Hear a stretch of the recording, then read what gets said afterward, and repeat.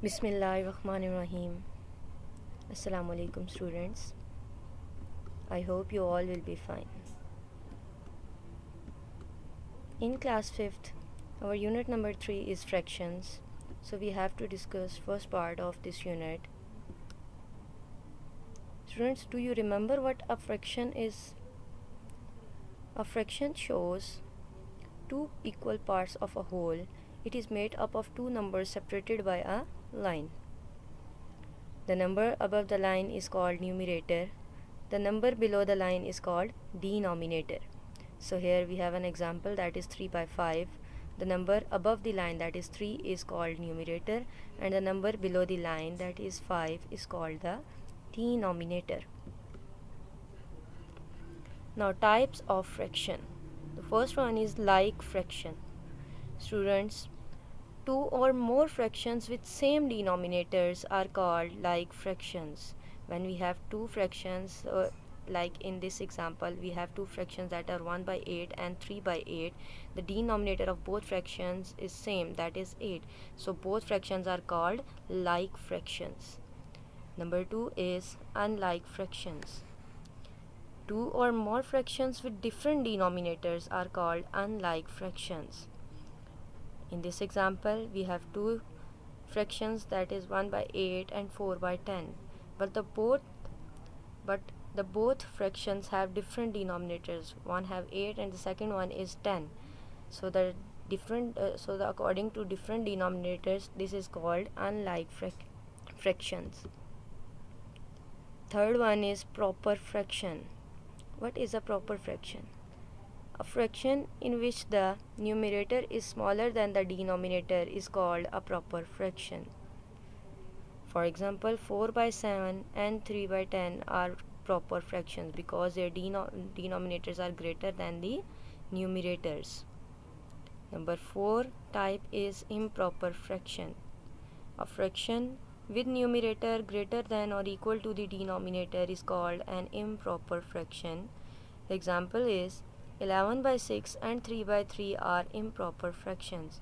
In first example, 11 by 6, the denominator is smaller than the numerator, and in the second example both are equal.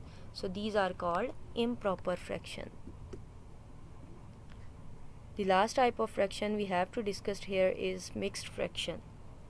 Students, when a fraction is written as a combination of a whole number and a proper fraction, it is called a mixed fraction.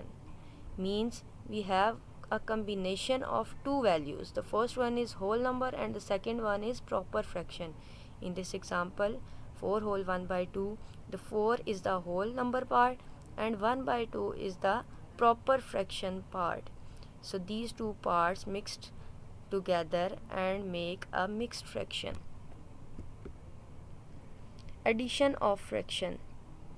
Example, add the following fractions. We have two fractions, students. First one is 2 whole 3 by 7 plus second one is 4 whole 4 by 21. First we have to convert our mixed fraction into improper fraction, that we already learned in class 4th. So the answer of first fraction is 17 by 7 and the answer of second fraction is 88 by 21. Now in addition of two fractions where denominators are different, we have to take the LCM of 7 and 21, that is 21. After taking LCM, our numerators will be changed, 17 multiplied by 3 and 88 multiplied by 1. So the next step 17 3s are 51 plus 88 1s are 88. The denominator will be same. Now add 51 plus 88, the answer will be 139 and the denominator is same. Now again we have to convert our fraction, improper fraction, into a mixed fraction because the answer question is given in mixed fraction. The next concept we have to discuss here is subtraction of fraction.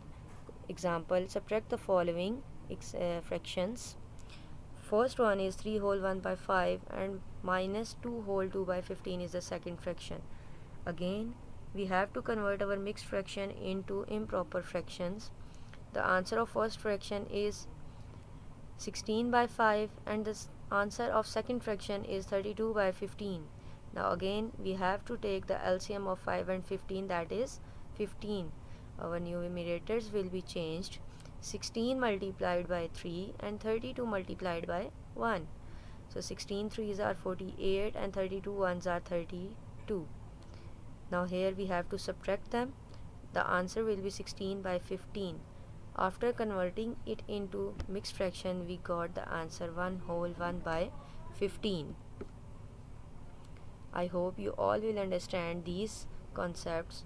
So students, try to practice your exercise number 3A, in which your question number 1 to 3 is objective, and question number 4 part D to F and question number 5 part D to F is for practice from your school notes, and also do the practice of word problem question number 1, 2 and 3.